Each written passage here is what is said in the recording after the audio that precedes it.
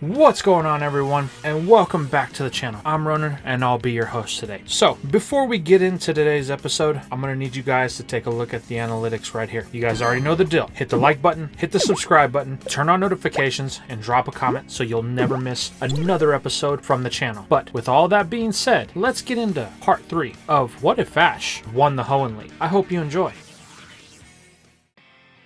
We begin today's part with our heroes traveling in the rugged northwest part of the Hoenn region. As they caress the base of Mount Chimney, everyone is slowly becoming aware of the reason why no one really lives in this part of the region. It's mostly coastline that is surrounded by high, jagged cliffs. The terrain is perfect for training, as Ash has come to see. He uses the rocky and shallow waters to work with Pikachu and Trico on strengthening their Iron Tail and Pound. Even Slackoth has gotten in on the action, attempting to use its slowness to wade in the waters. Unfortunately, the Sloth just keeps getting swept out with the tide, each time causing Ash to have to break his training so he and the other Mons can save the Sloth. This leaves May, Max, and Brock. Brock is keeping himself busy with his newest captures, Cacnea and Lotad, as they are both oddities to the breeder. He is fascinated by the biology of these Pokemon from Hoenn. Brock has been diligently documenting all of the abilities of every Pokemon in the group, almost like he's creating his own handwritten Pokedex. This leaves May and Max. Max is doing his best to distract himself from the fact that Ash has captured Slackoth by helping May with her contest practice. Unfortunately, this isn't really going too well, as they both have stark differences on how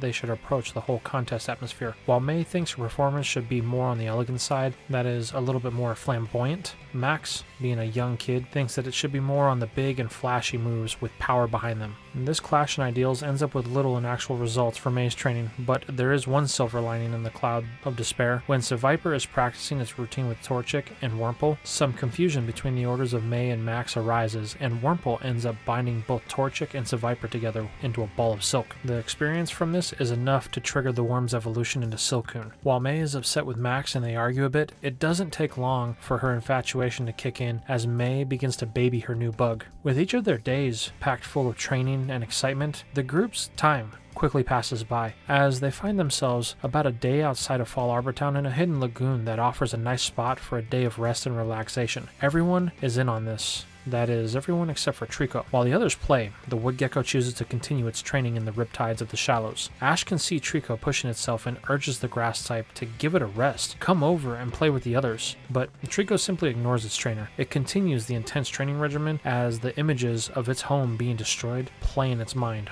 over and over again. Ash is unsure on how to approach this, as he thinks Trico is pushing itself way too hard, but if he pushes, then, well, flashes of Charizard come to his mind, so for the time being, he lets it be as he returns to the group. However, little do both of them know, in the shallow depths lurks a danger that is hunting the group for being in its territory. The day goes on as the group continues to play. However, as the sun begins to caress the horizon, the predator of the shallows begins to make its move. Brock is on the shoreline and has just finished cooking dinner when he calls everyone in. That's when it happens. First Lotad, then Cacnea are pulled out to open water and attacked before being blasted onto the shore with a powerful water attack, leaving them both knocked out. Then Seviper is attacked. While the snake is able to put up a bit of a better fight in the water, Seviper is out of its element, and it too suffers the same fate, landing on the shore with spirals in its eyes. This just leaves Ash and his Pokemon left in the water. The first target is Slackoth, who sees something speeding through the water like a jet. The normal type is happy to meet this new friend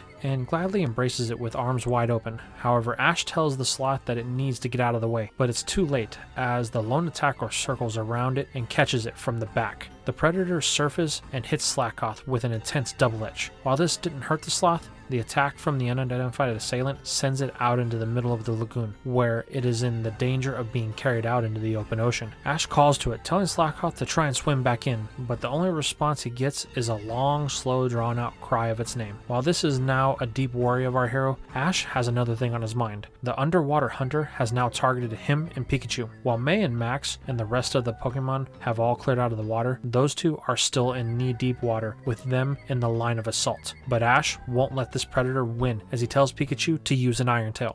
The mouse charges its tail, slamming it down on the shadow of the water. However, there is an intense blowback as a powerful water blast erupts, consuming the mouse. Pikachu, Ash yells as he catches it. While Pikachu isn't really hurt, Ash is unsure on how to proceed as a Pokemon finally emerges from the water to reveal itself. May, on the shore, pulls out her Pokedex to reveal that this Pokemon is a Feebas, something that's normally weak and timid. Well, this one isn't, Ash says as he jumps to the side, barely dodging an attack that's known as Double Edge. However, Ash has little time to recover as the fish is right back on the assault. Ash calls for Pikachu to use another Iron Tail that clashes with the Feebas, though they are dead even. While the mouse is powerful, the one thing it lacks is size, as the Feebas is far larger than it, and since Pikachu isn't on land, and the fish has the advantage as it bites down on the tail, pulling it under. Now Ash begins to panic as he frantically chases after the mouse. This is where our last participant takes its place as Trico, with Slackoth on its back, lands with a pound on the head of Feebas, forcing it to release Pikachu. Using its superior speed, Trico grabs the mouse by the tail and bolts back to shallower waters by Ash. Trico,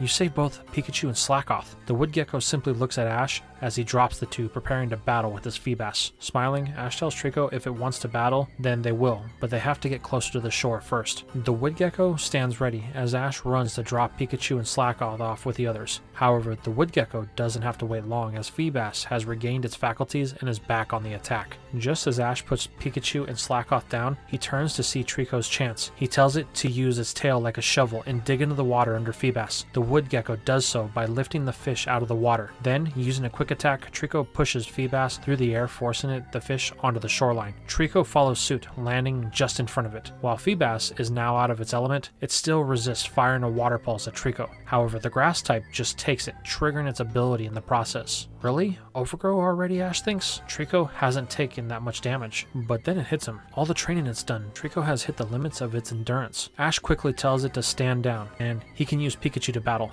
but the stubborn starter refuses as it faces its opponent. Realizing it won't stand down, Ash proceeds, ordering a quick attack. Quickly, Trico closes the gap with Feebas, much to the fish's surprise. Then, in a demonstration of dominance, Trico latches on to the Feebas and begins to drain its energy with Absorb. The only thing that Ash can do is throw a Pokeball. After 3 intense shakes, the ball finally stops, securing Ash's third catch of the Hoenn region as the Pokedex registers Feebas. Now, with things a little calmer, the group is able to settle down, and Ash releases Feebas at Brock's request so he can look it over after the intense situation that they were just in. While Feebas is a little upset that it lost a battle, it acts civil while being looked over by Brock. This is where the breeder notices that Feebas carries a few battle scars, which he points out to Ash. It must be due to an abundance of intense battles. Have you noticed that there are no other water types in this cove? I guess this Feebas chased them all out, declaring it its own territory. Wow, that's some lonely life, Ash says. Well, you won't have to worry about that anymore. We will all be your friends now, to which is seconded by Pikachu and its newest best friend, Slackoth. Feebas is a little unsure on how to accept this show of friendship, as it attacked them first, but as it ponders this, it catches a glare from Trico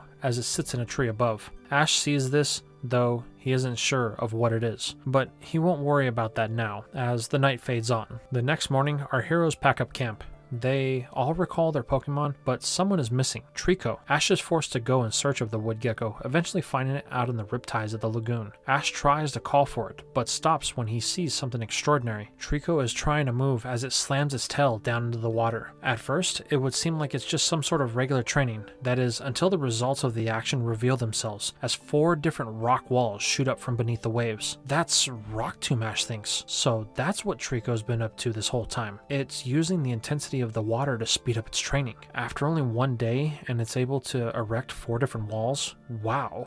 It really is amazing. Trico pushes itself harder than any other Pokemon that Ash has ever had, but this could be a problem in the future if Trico pushes itself too hard. Then it could end up permanently hurt. Ash knows he will have to be careful, or things between the two could end up strained. But Ash's inner thoughts are interrupted when his friends catch up to him, saying it's time to go. With it now time to move on, Ash recalls Trico, who reluctantly abandoned its training so they can move on to their next destination. It takes the rest of the day, but our heroes finally end up in Fall Arbor Town. They make their way to the Pokemon Center, to which everyone is able to have their Pokemon looked at. While Nurse Joy checks them all over, May begins to find out about the contest. After all, it's the day after tomorrow, and she needs to find out where to enter. Unfortunately, there is little she can find out at this time, as it is very late. However, that doesn't mean May won't see a familiar face. At least one. Harley, the very flamboyant coordinator from the Rustboro contest. He's surprised to see May here, and begins to ask if she's lost. This angers the girl, who begins to snap back that she's going to enter the contest and hand him a loss, just like the one he had in Rustboro.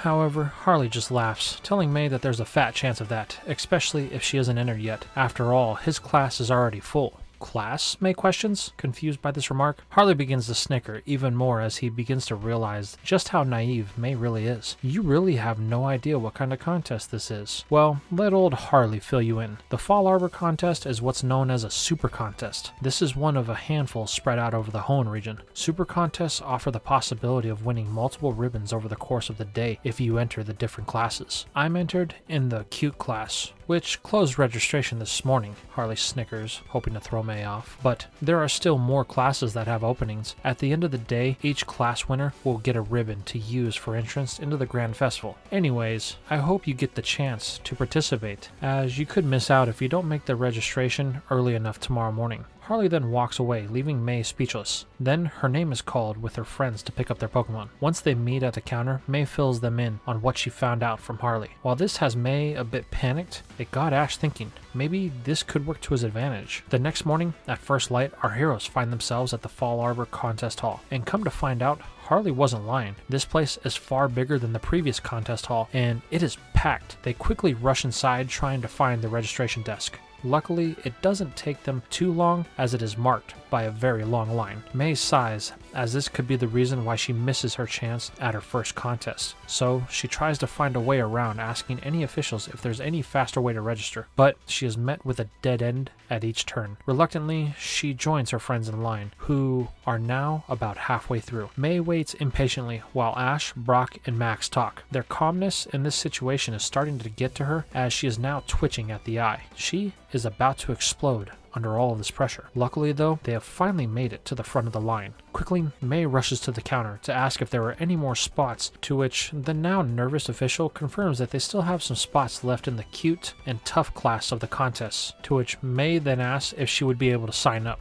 May asks about the difference in the contest types, to which the official explains that the cute contest is one that requires an entrance. It uses their Pokemon's natural cuteness to melt the hearts of the judges in the crowd. Then, in the battle round, the more nimble and delicate one will be the ones that win, while the tough contest is a measure of endurance to see who has the strongest will and can use their moves to establish dominance. While the tough contest doesn't really appeal to May, she thinks that she has the perfect entrance for the cuteness contest, her Silcoon. Without hesitation, she signs up, ready to win. While May is finally relieved to be in, she is shocked when Ash also enters, asking what he thinks he is doing. Contests are her thing, while gym battles are his. Ash says that's true, but the format of the tough contest seems like it would be a great way for him to bond with Trico, as it has been pushing itself a little too hard lately. Even when Ash isn't training, it still is, and Ash is afraid it will turn out like one of his former Pokemon, to which Brock chuckles, knowing who Ash is talking about. Well, I guess it's okay, May says, since you're not in the same class as me. But stay out of my way, Ash, cause I have to go train. May then runs off, leaving the rest of the group standing in confusion. However, Ash isn't going to just be the one left behind. There's a lot of work to do for our hero, and he is off just as quick as May was to start his contest training. This leaves Max and Brock to kind of just wander around the area. But for Brock, this isn't idle time,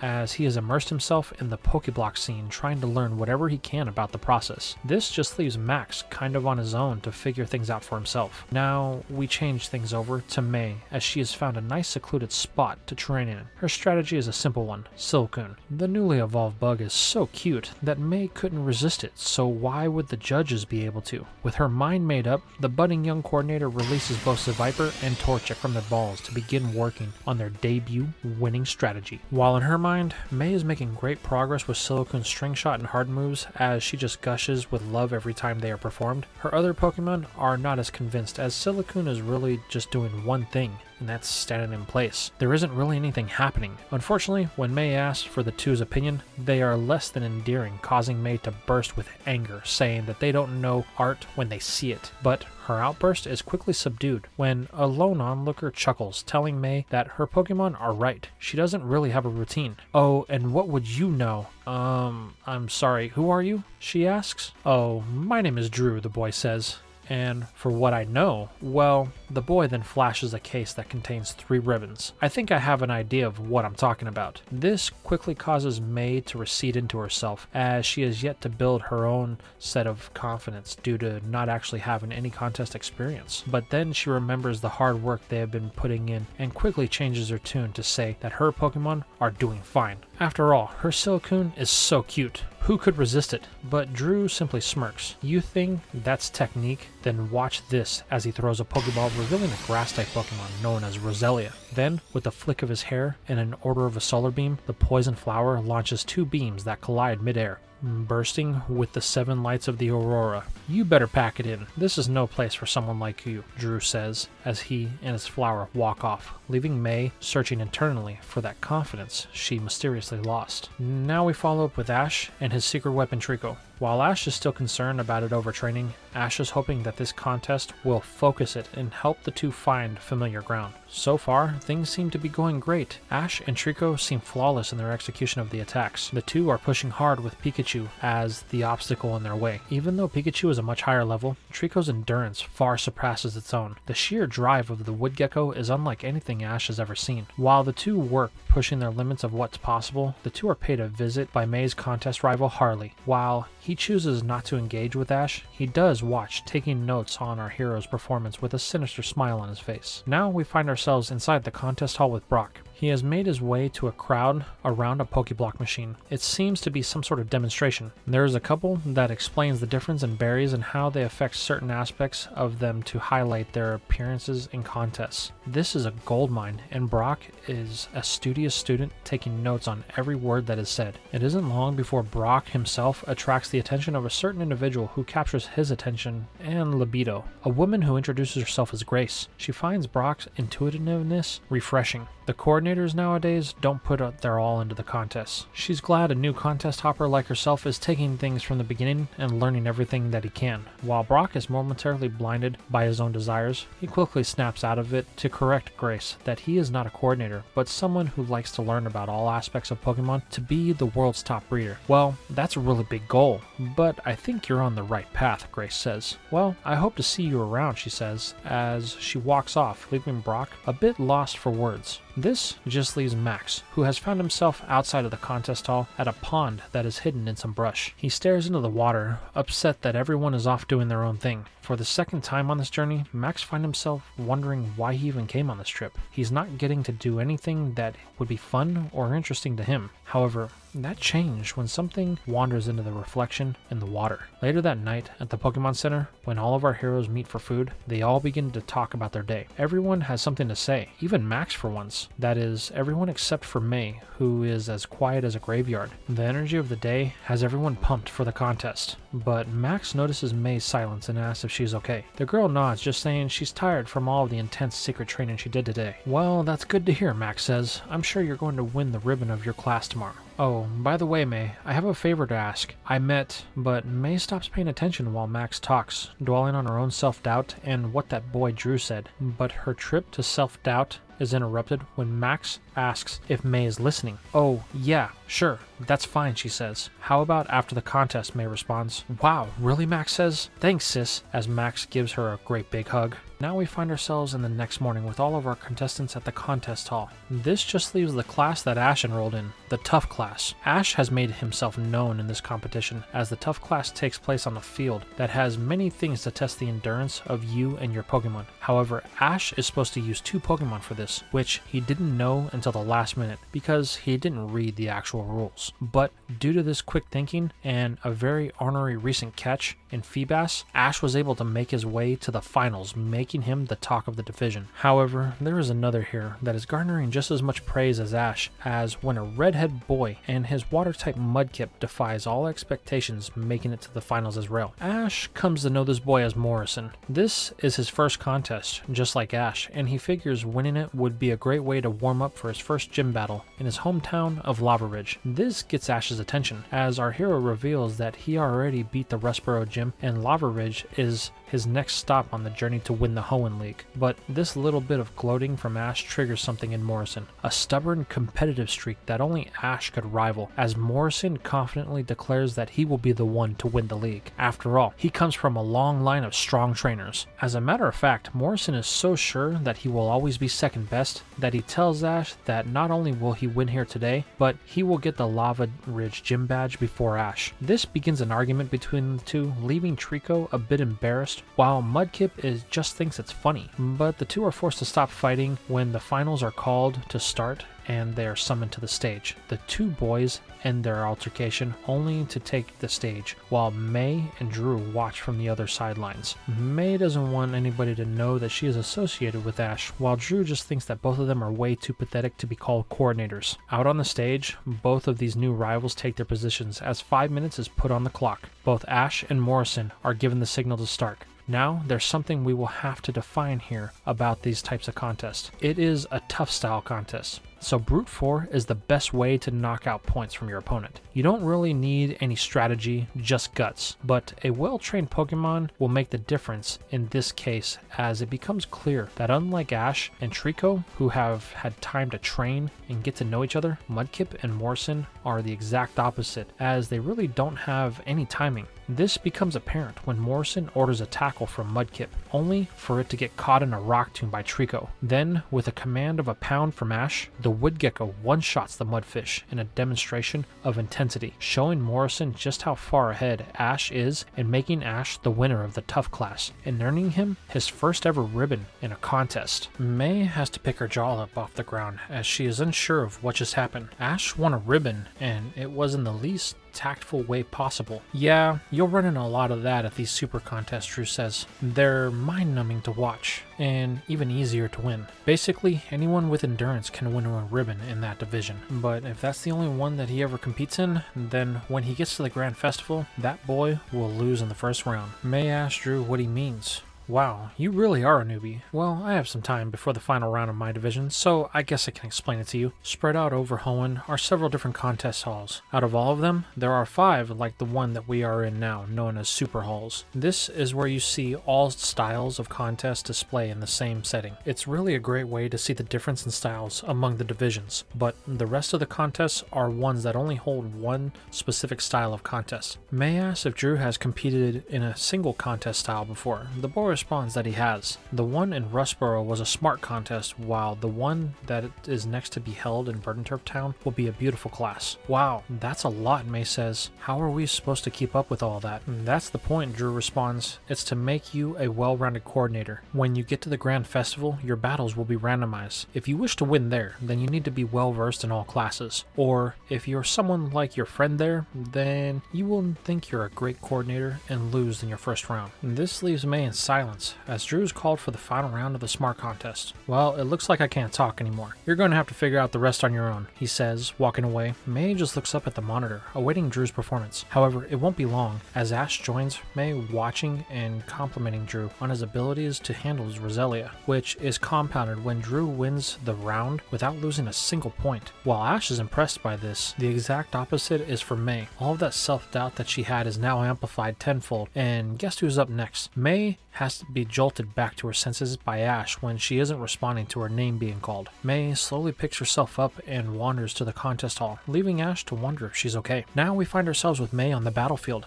You see, this is the second round. All she has to do is win this battle and she will get to the finals. While she didn't really struggle in the demonstration rounds, as Silcoon was able to do some spinning that it had learned in the brief training session that they had had the day before, unfortunately, this match won't be the same, as her opponent is going to be none other than Harley, the one who has been giving May a hard time at every chance he can. The start of the battle is called, and both send in their choices, which for May is the stoic Silcoon, while Harley uses his newest catch, a very unbalanced bear, Spinda. Harley gives the order of a Dizzy Punch, and May just watches, unable to give any command, as we fade from that battle to what's going on with Max and Brock. The two are outside the contest hall, as Max holds a Pokeball that belongs to May. Brock inquires what he is doing with it, only for the boy to respond that he's fulfilling a promise that May had made to him. The two find themselves at a pond as Max calls out, "Hey, I've come back." "Who are you calling?" Brock says. "Just wait, you'll see," Max responds, and sure enough, the surface of the water breaks as a little Pokemon known as Surskit appears and immediately launches itself at Max. This triggers Brock, who sends in Cacnea to stop the assault, but quickly realizes that the bug type isn't hurting Max, but playing with him. Suddenly, the reason they are here becomes clear to Brock, which he he is unsure if it's something he should let happen. Back with May, she only watches as Silicune takes the punch, sending it sliding back. Harley comments on this, telling May that he's glad she's wanting to help him by giving him a free win. So just continue to do nothing and he will make it quick. Spinda is then sent in an attack again with another dizzy punch that connects with Silicune, sending it airbound. In this moment, everything stops for May as she watches her first capture take this beating. The cocoon can do nothing to defend itself, and May isn't really helping the situation by staying frozen in place. But then she notices it. Silicune isn't really giving up. While it has been taking hits, the bug type has been using Harden to slow the damage it takes, so it won't lose, hoping May will come around. Then the young trainer feels something in her chest. Her heart is beating very rapidly.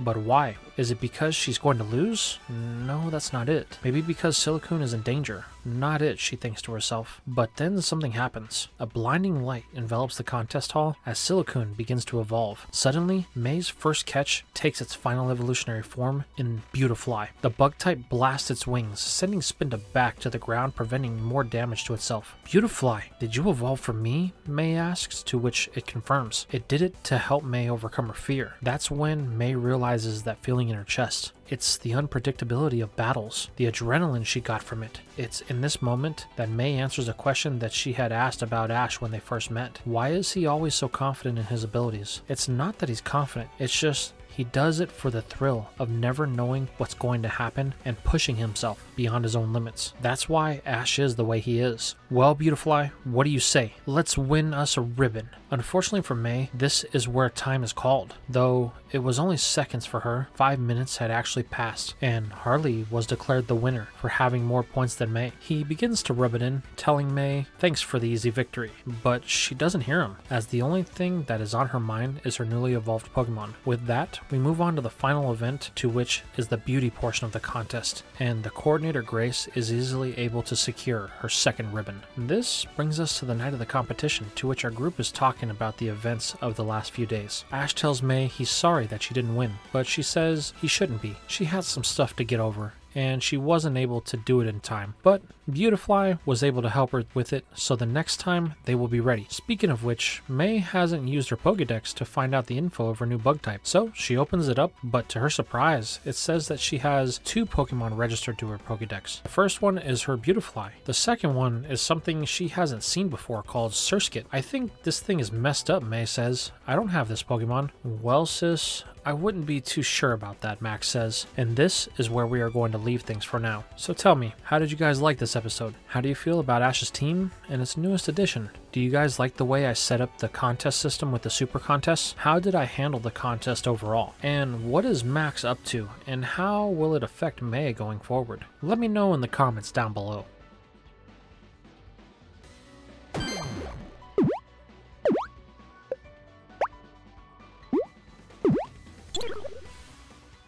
And that's all we have for today's video. I really hope you guys enjoyed the content that you saw today, and I really hope you come back for future episodes. I really hope you'll consider following me on some of my other platforms, maybe on Twitter, or joining my Discord if you like following behind the scenes things, or if you want to just get to know the community that I've slowly been able to build here the last couple of years on YouTube. Also, if you want to help support the channel a little bit more, considering joining my Patreon or becoming a YouTube channel member. I offer exclusive content on both of those platforms for the different tiers, and it's content that I'm sure you won't want to miss out, as it's going to be a long time before it comes to YouTube. But with all that being said, I really hope that you guys enjoyed, and I'll see you in the next video.